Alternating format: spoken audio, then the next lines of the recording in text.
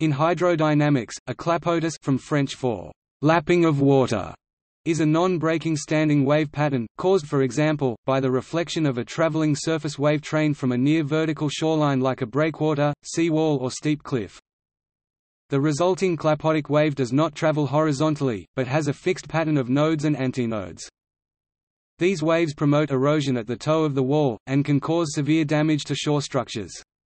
The term was coined in 1877 by French mathematician and physicist Joseph Valentin Boussinesq, who called these waves le clapotis, meaning the lapping.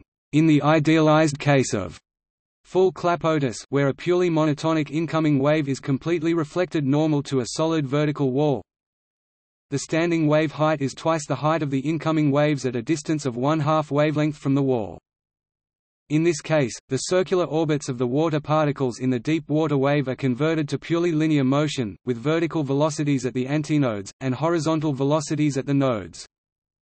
The standing waves alternately rise and fall in a mirror image pattern, as kinetic energy is converted to potential energy, and vice versa. In his 1907 text, Naval Architecture, Cecil Peabody described this phenomenon. At any instant the profile of the water surface is like that of a trochoidal wave, but the profile, instead of appearing to run to the right or left, will grow from a horizontal surface, attain a maximum development, and then flatten out till the surface is again horizontal. Immediately another wave profile will form with its crests where the hollows formerly were, will grow and flatten out, etc. If attention is concentrated on a certain crest, it will be seen to grow to its greatest height, die away, and be succeeded in the same place by a hollow, and the interval of time between the successive formations of crests at a given place will be the same as the time of one of the component waves.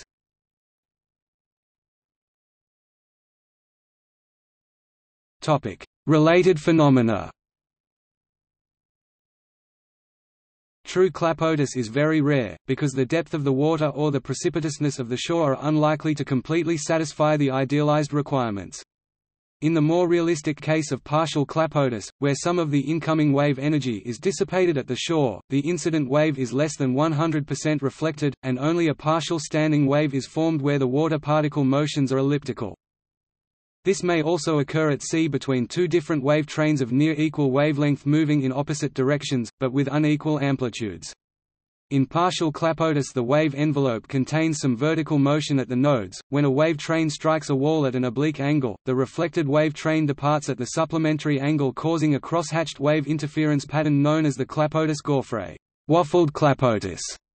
In this situation, the individual crests formed at the intersection of the incident and reflected wave train crests move parallel to the structure. This wave motion, when combined with the resultant vortices, can erode material from the seabed and transport it along the wall, undermining the structure until it fails. Clapotic waves on the sea surface also radiate infrasonic microbaromes into the atmosphere, and seismic signals called microseisms coupled through the ocean floor to the solid Earth. Clapotis has been called the bane and the pleasure of sea kayaking.